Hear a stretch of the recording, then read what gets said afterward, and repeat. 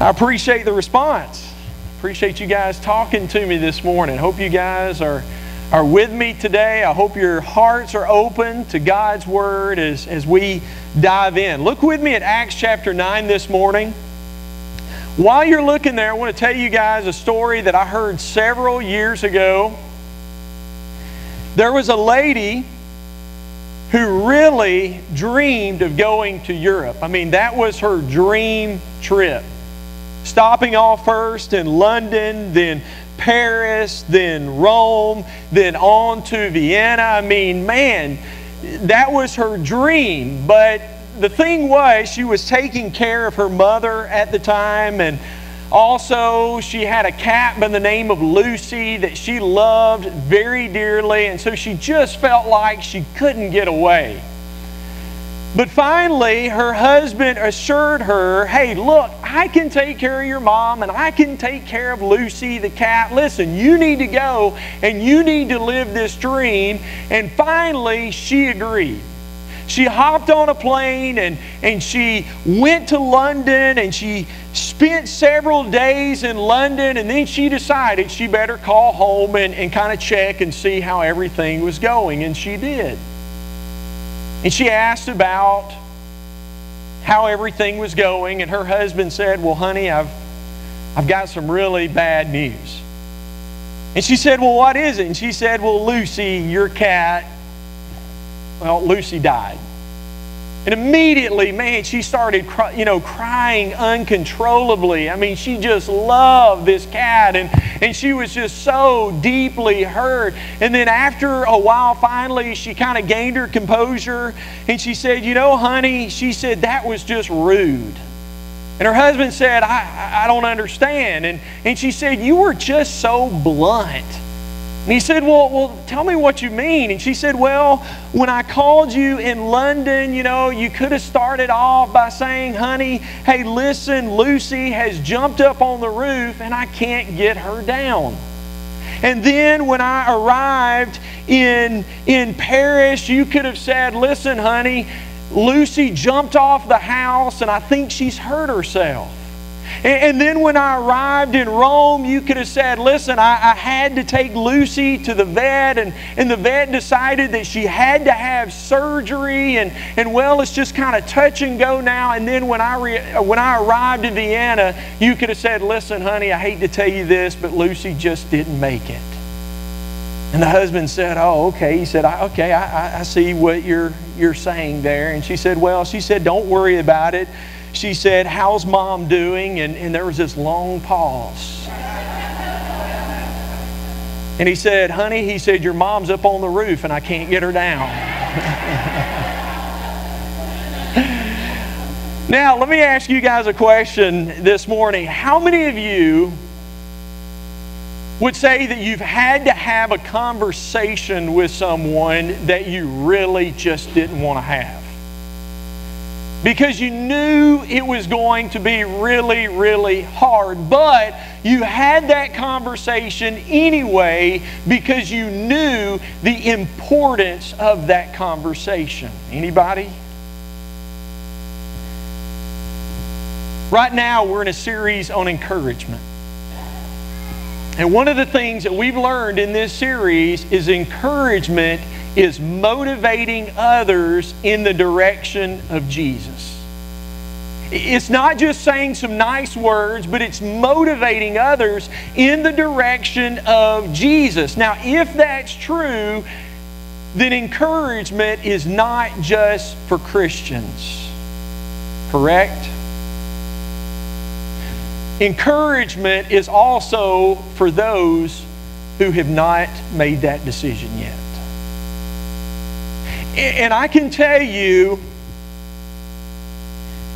that this conversation, and I'm talking about the conversation of telling people about Jesus, can be very tough at times because of where people are. But it is a conversation that is too important not to have. Look at Acts chapter 9.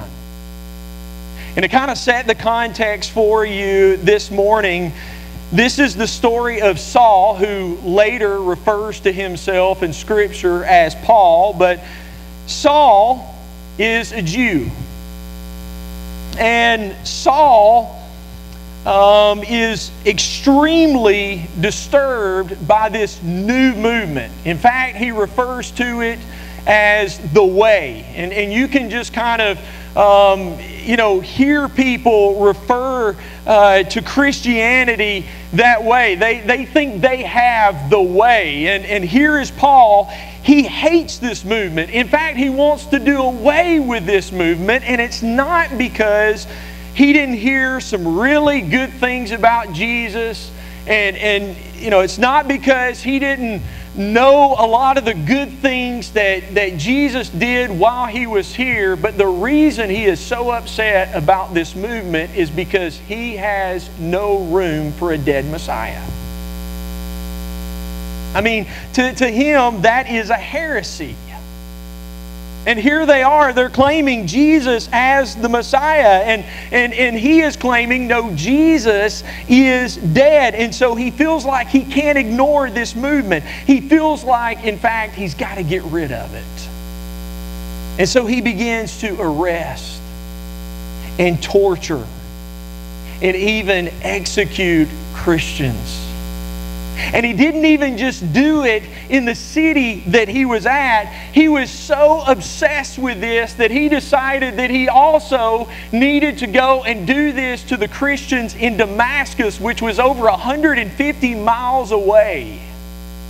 And this is where his story picks up. Look with me at Acts chapter 9, verses 3 through 6. He's on his way to Damascus to persecute more Christians. And it says, as he was approaching Damascus on this mission, a light from heaven suddenly shone down around him.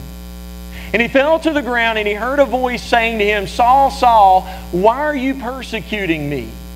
Who are you, Lord? Saul asked, and the voice replied, I am Jesus, the one you are persecuting. Now get up and go into the city, and you will be told what you must do.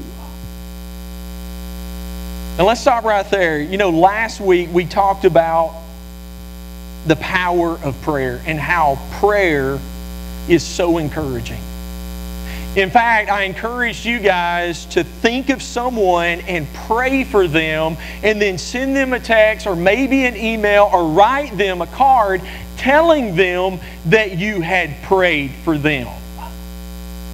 But you know what? If I had to preach that same sermon that I preached last week in the first century, how many people do you think would have prayed for this guy by the name of Saul? I mean, here he is. He is persecuting the church. He's arresting them. He's having them executed. How many people do you think would have added Paul or Saul to their list? But see, here's the deal. God doesn't write people off as quickly as we do. Amen? In fact, look how God works here. Let's keep reading. Acts chapter 9, verses 10 through 18. Notice what it says. Now there was a believer in Damascus named Ananias, and the Lord spoke to him in a vision. And so I want you to understand this. I want you to wrap your mind around this. Saul has a vision on the road to Damascus, but God isn't just working over here with Saul. He's also now working over here with Ananias. He's working on both ends. Are you with me? And so he has this vision, calling out to Ananias, and he says, yes, Lord, he replied. The Lord said, go over to Straight Street, to the house of Judas. When you get there, ask for a man from Tarsus named Saul. He is praying to me right now. I have shown him a vision of a man named Ananias coming in and laying his hands on him so that he could see.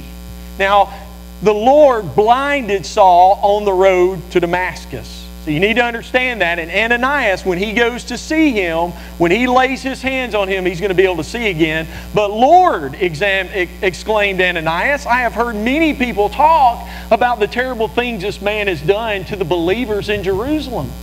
And he is authorized by the leading priest to arrest everyone who calls upon your name.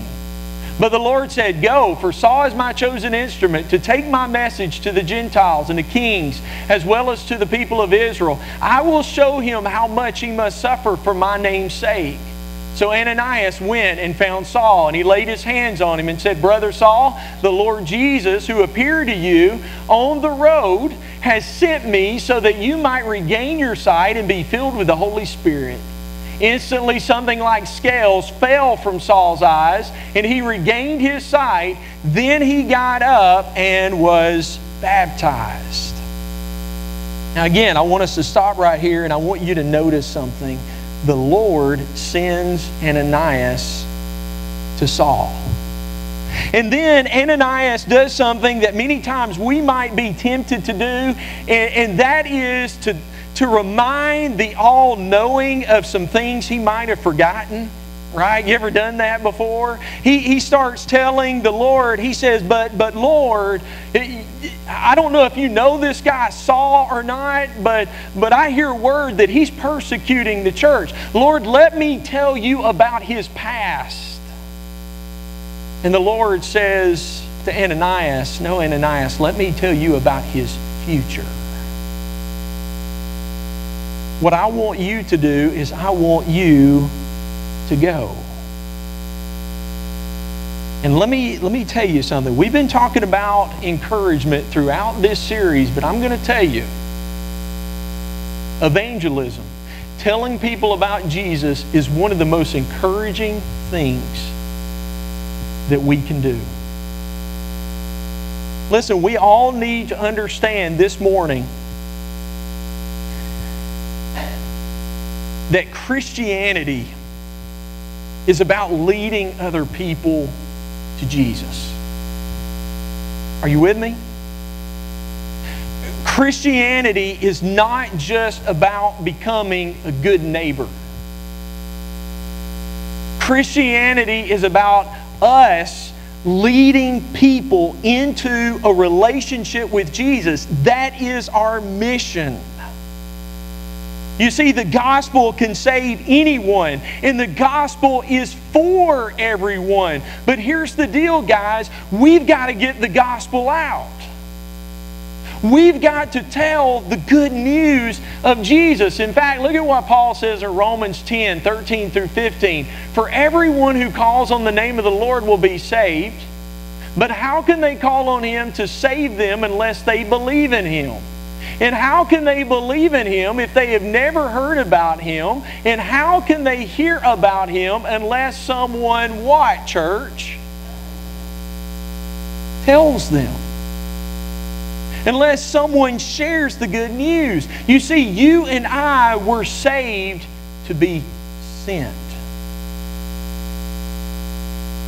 God is going to give you and I opportunities to be someone else's Ananias. And when that happens, God doesn't want there to be hesitation. God wants there to be anticipation. God wants us to get excited about it. Because here's the deal. The gospel,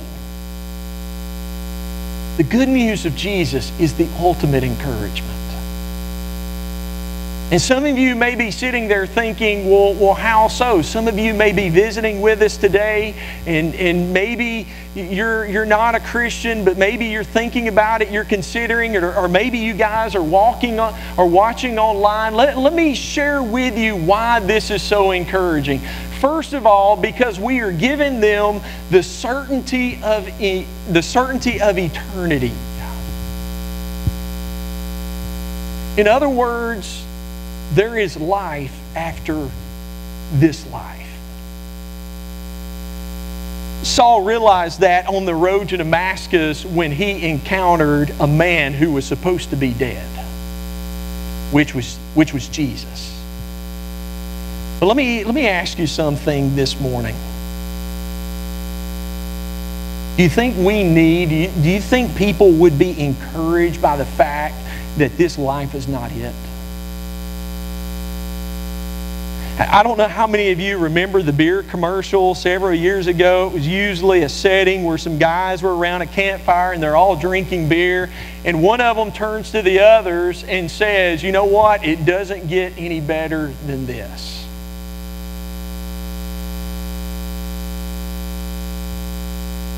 And there are some people who believe that this is it, guys. That it doesn't get any better than it does right now. And I don't know what your world is like, but in my world there are times when I don't want to be a part of this world. There are times when things are hard. And I'm telling you, if this is as good as it gets, if this is it, then that is so discouraging.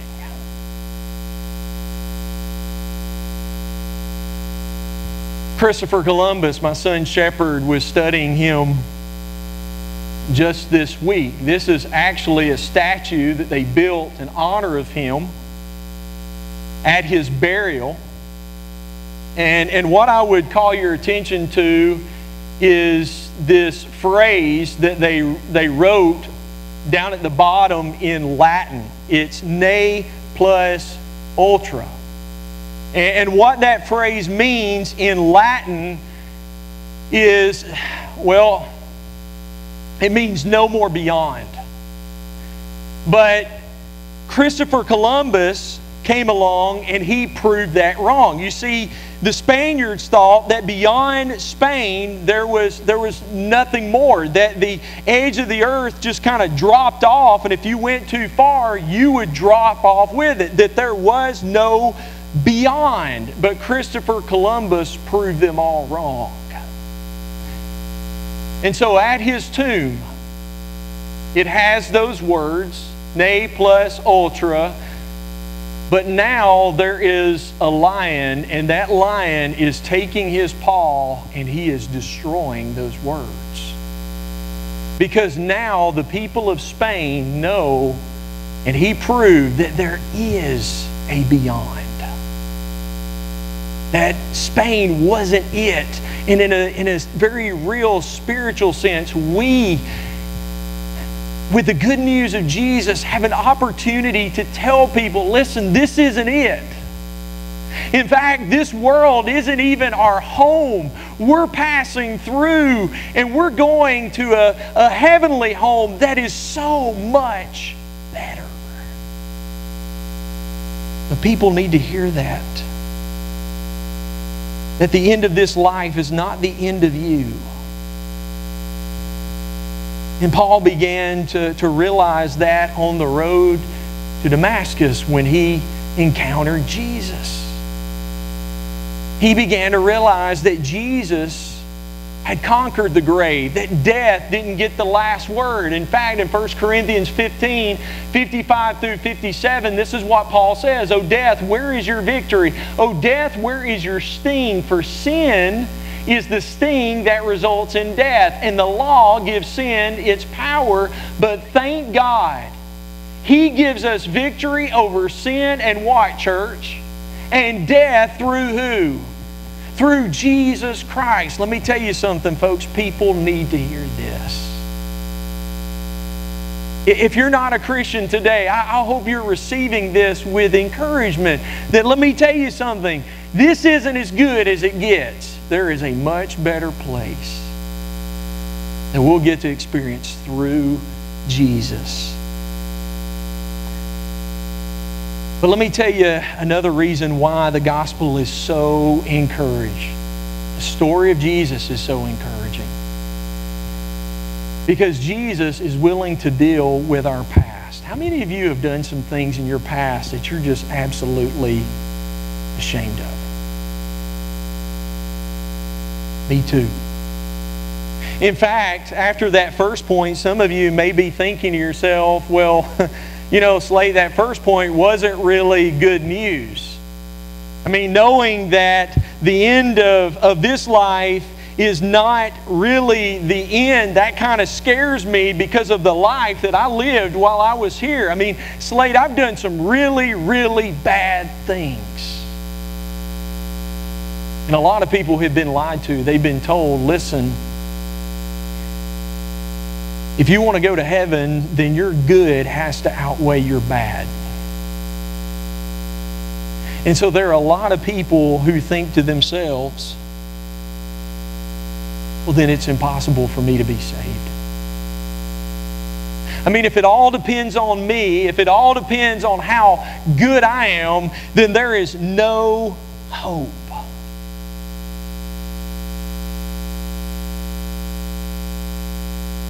We're looking at a guy, Saul, who had persecuted Christians. And can you imagine in his mind? I mean, Paul even goes on to talk about some of these things, and he even refers to himself as the chief of sinners. But yet, this is what Ananias tells him. Ananias tells him that he can have forgiveness. In Acts chapter 22, verse 16, here you have Paul retelling his story to a crowd. And here he's retelling this part where Ananias is speaking to him there in Damascus, and this is what Ananias says to him. And now, what are you waiting for? Get up and be baptized in what, church? And wash away your sins, calling on His name. Notice what Ananias tells Saul, this murderer, this person who has hauled innocent Christians off to jail. He says, you can be forgiven.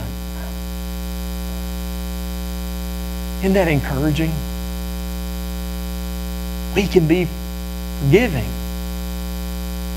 Some of you may know who this is. David, I don't know if you know who this is. Harvey Pinnock. Okay, he is a legend in the golf world. In fact, he was one of the greatest coaches, golf coaches of all time. Back in the 1920s, Harvey took out a notebook and he actually kept up with different things. He wrote down different things that he had observed about the game of golf. And that was one of the things that made him so great. Well, in 1991, at the age of 90, his son took this notebook full of all this priceless information to a writer, and he says, do you think anybody would be interested in this? Well, the following day, this writer calls Harvey Pinnock, and Harvey wasn't at home, so he left him this message. He says, Simon & Schuster is very interested, and they are talking about a $90,000 advancement. Well, Harvey never called him back. And so one day, the writer, he saw Harvey Pinnock, and he went up to him and he says, hey, he said, you never called me back. And Harvey explained, he said, well, he said, you know, I talked to my wife, and we've been having some health issues, and we've got some medical bills, and so we don't think that we can advance them $90,000. You see, Harvey didn't understand. It wasn't what you give. It was what you receive. Hear this, the good news of the gospel is not just that you can be saved. Every religion tells you that you can be saved. If you just keep these rules, if you're just good enough. But the good news of the gospel is this: you can be saved by grace instead of by your own goodness. In fact, Romans chapter 4, verse 25 says He was handed over to die because of our sins, and He was raised to life, talking about Jesus, to make us what, church? To make us right with God. Who makes us right with God? Jesus does. And I don't know about you, but that is really, really encouraging to me. That you know what? Even though I've lived a bad life, even though I've sinned and I've made mistakes, guess what? My salvation doesn't rely on me. I can't save myself. but Jesus can. And people need to know that. People need to know that they can have a future in Jesus regardless of their past. That's encouraging. But then one last thing, another reason why this is so encouraging is it offers the promise of purpose.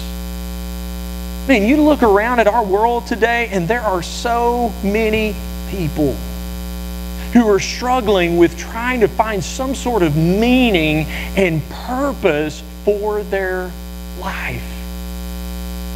And so many times what they'll try and do is because they can't find this meaning, they medicate themselves in trying to buy stuff and obtain stuff, or maybe they turn to alcohol or drugs, or maybe it's just television or sports, but they're trying to find some sort of meaning and purpose to this life.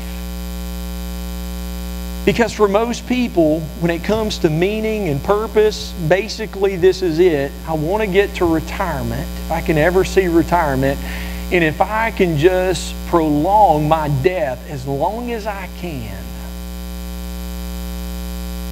That's what this life is all about. And I'm going to tell you, folks, if that's it, if it's all about just trying to hit retirement and it's all about just trying to extend death as long as we can, I'm going to tell you, that is discouraging.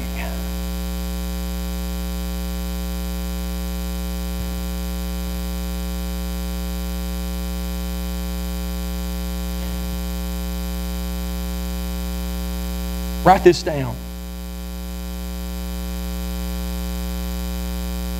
We were created to know, love, serve, and enjoy fellowship with God.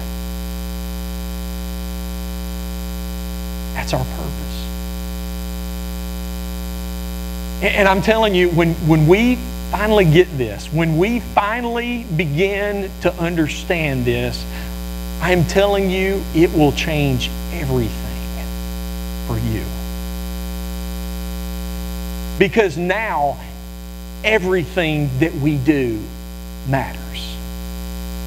It doesn't matter how big or how small. Remember what Jesus said in Matthew chapter 10? Even a cup of cold water given in my name, it's huge. It matters forever.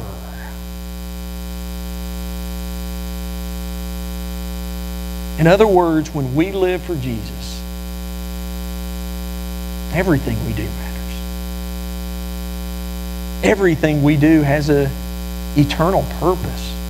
Let me read 1 Peter chapter 1, verse 3. This is from a paraphrase. I like the way this reads. It says, because Jesus was raised from the dead, we've been given a what, church? A brand new life, and we have what, church? Everything to what? To live for, including a future in heaven, and the future starts when? The future starts now. Ananias goes to Saul and he says, let me tell you something. God has a future for you. In fact, let me tell you what God wants you to do. He is going to send you to the Gentiles. He is going to send you to kings. He is going to send you to the people of Israel as well, to tell them the good news about Jesus. And there are going to be times, Paul, you need to understand, you're going to suffer and you're going to go through hardships in this life. But let me tell you something, you're going to bear fruit and you are going to change the world. And he did. Paul had a future. But it started with one man telling him about Jesus. And now because of that, Paul has gone on to encourage millions with the message of Jesus. Let me ask you this morning, who did that for you? I'm telling you, some of you wouldn't be here if it wasn't for your Ananias. And the question is this morning, who are you and Ananias to? Who are you sharing the good news, the most encouraging news there is in this world? I want to leave you with this story, and then we're going to stand up and we're going to worship God today. We're so blessed that God loved us enough to send Jesus, and we're going to celebrate that today. But there was a young man several years ago who came to me. He told me he was an atheist. He did not believe in God, but he decided he was going to attend worship with his wife because he thought that that would be a good thing and it would be encouraging for his marriage. I said, okay. And so he began to attend, and he attended for quite a while. And one Sunday, I stood up and I preached on Jesus, kind of like the lesson I preached today. And I got to that point where I talked about how through Christ we have a future. Our past can be forgiven through Him. We can be forgiven of anything and everything we have ever done.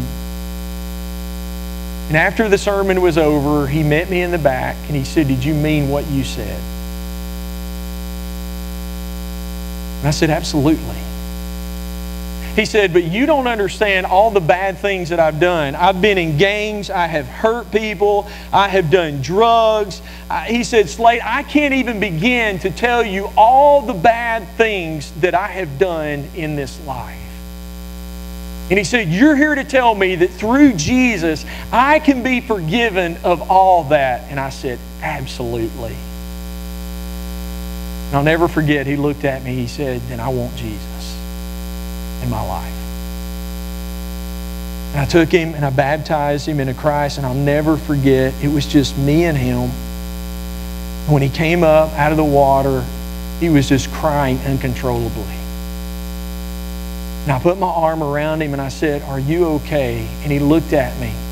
And it took him a while to get it out. But finally he looked at me and he said, "Yes." He says, "I'm just so overwhelmed that God could forgive someone like me."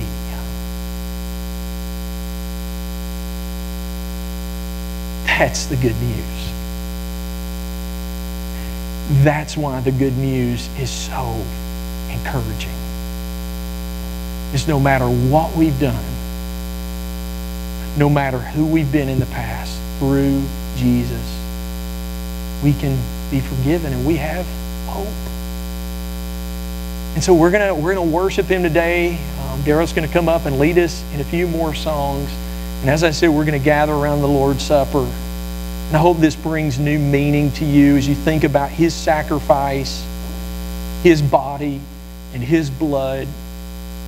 The sacrifice that was paid on our behalf. And so let's all stand and sing.